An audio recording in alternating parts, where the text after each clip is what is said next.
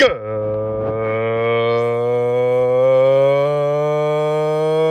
Tuesday on this approaching late April of the 18th of April of 2023. This is VINCENZO'S Gold Crypto Investing, where you like, subscribe, and share for that probability-based, company-made, super simple, easy technical trading with a probability-based system and trading software that is an industry exclusive. We're going to take a quick look at this 5:53 in the morning as I got 7 minutes to get inside to the plant, so I got 3 minutes to do this.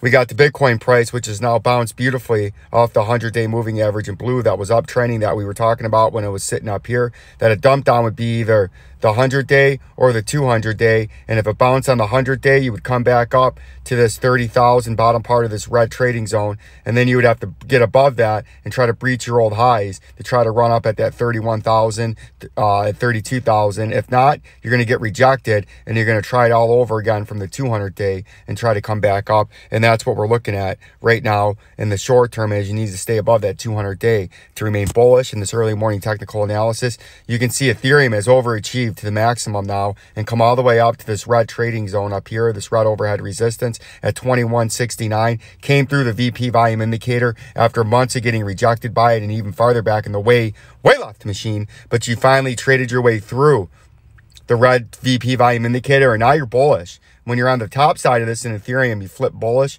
and now if you came back down, you would expect it to bounce when you came back down versus how many times it got rejected here.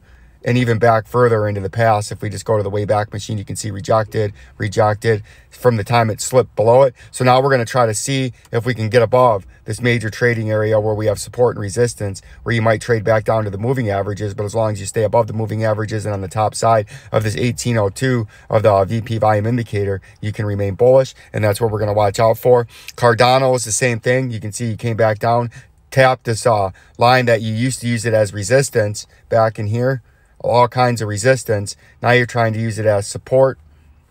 And that's what we're going to watch to see if you can stay above in Cardano, because if you can stay above it, you got a lot more to the upside where you can pump all the way to 59 cents. If you slip this 44 cents, you come back down towards that 26 cents. But we're watching out for the up here at the top side right now. And this is the bearish case. Obviously, you got you're still holding it as bullish in XLM. And if you can hold this XLM, you can trade back up to the next level at 12.5 cents, and then eventually try to get back up to that old school blue dotted line that we used to look at way left machine all the way back here when we were in this great consolidation of 2022, right? And that's the level up near 24 cents that we're going to look to see if we can't push up to of 100% move. Peace and love.